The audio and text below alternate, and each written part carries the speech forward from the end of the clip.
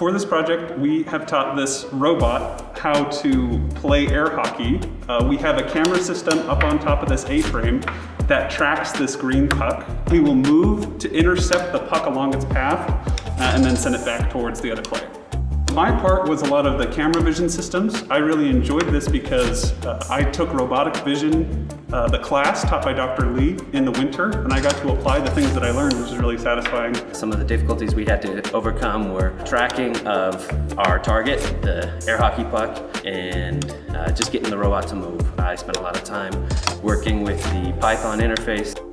I just really enjoyed learning to use the Panda robot. It gave me a lot of good experience. I mean, I think it's awesome to be able to watch him play, and learning about the vision system as well was really, really interesting.